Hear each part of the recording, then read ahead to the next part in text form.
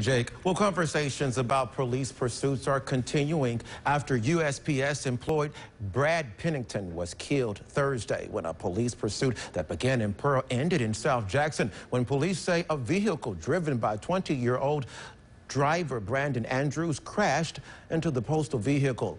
Now, Andrews was being pursued by Pearl law enforcement who say he was speeding on I-20 westbound and would not pull over. Since then, Jackson Councilman Kenneth Stokes has reiterated his position of halting all police chases to avoid these types of fatalities. However, the mayor of Pearl, Jake Wyndham, says his officers are not responsible for the death, but instead Andrews should be held accountable. We had a chance to speak with a few members of the Jackson community to get their opinions. Take a listen. It's kind of crazy on both parts, but from Pearl to Jackson, that's too far for a traffic violation. You know, all we can do is just stay prayed up and stay out the way, man. Just pray to the good Lord.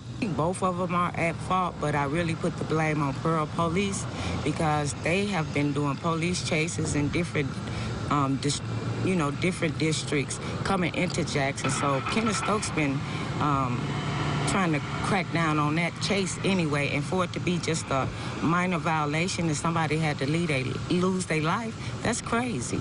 So how about we just stop the police chases into other cities? We don't catch too many people running from Jackson into Pearl. Because he could have stopped, and they realized that it wasn't only a traffic violation, they could have took more precautions themselves. What I'm saying, he could have stopped. If you done something wrong, it's time to start owning up to it.